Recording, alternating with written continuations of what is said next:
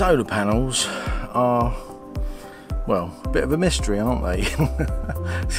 Because we never know what's the best one to buy, or what the differences are.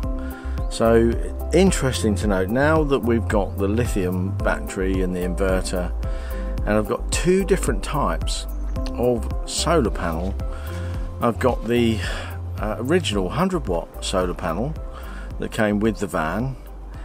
I've uprated the charge controller for that to the MPPT type of charge controller, not necessarily because it would have needed MPPT because of the 100 watt low power, but because I needed to move it away from the Sergeant control unit. So it now matches the other 200 watt 24 volt panel. So I've got the same, pretty much the same MPPT control panel on both.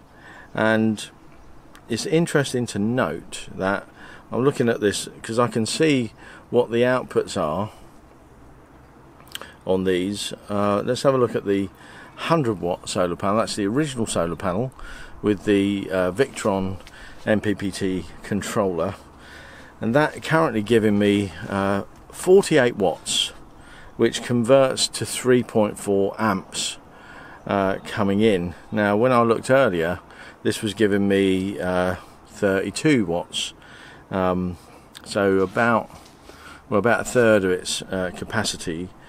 Not that, well, you need ideal conditions to get 100%, but let's have a look at the other one, the 200 watt, and the 100 watt is a 12 volt panel, and the 200 watt is a 24 volt panel, and that 200 watt panel is giving me 127 watts of power. I don't know if you can see that. I'll put it up on screen. Let's just grab a shot of that. And so there's 127 watts of power out of a 200 watt solar panel, and 43, so I'm getting almost 2/3 of the power out of the 200 watt, and I'm getting less than half out of the 100 watt. And the 200 watt panel is giving me 9 amps. Let's just go, and I think you'll remember the 100 watt panel was giving me a lot less. Let's just see, 3 amps.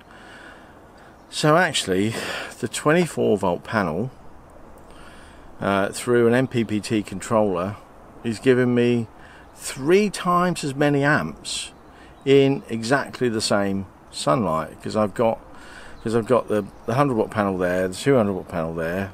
It's about midday, just after, so the sun's at its highest. They're both flat on the roof. One's 24 volt, that's the difference. One's 12 volt.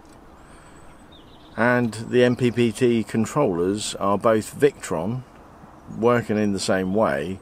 The output voltages, or the output ampage, is limited to, I think the smaller one is limited to 10 amps, but we're getting nowhere near that.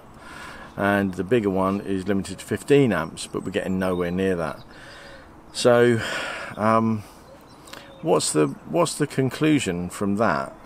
Let's just take a shot of that one. I'm getting 27 amps from there. So my conclusion is that if you're looking to buy a solar panel, probably buy 24 volt, because that seems to be the only difference. Because it's a solar panel, it's not flexible. They're both solid with an aluminium frame. They've both got the same cabling. They're both using almost exactly the same MPPT controller, going through into the same battery. And the 24 volt, for double the size, you'd think it'd give me double the amps, but no, it's giving me more than that. It's giving me an extra 50%. So I think 24 volt panels probably are better than 12 volt panels. I'm no expert, but that's sort of empirical evidence. I can see it here. That's what it's given me. But if you know how all that works, why don't you pop it in the comments and give us a little bit of a tutorial. Maybe I can understand it if you tell it to me in little baby steps, and I can relay it back to everybody. But that's it.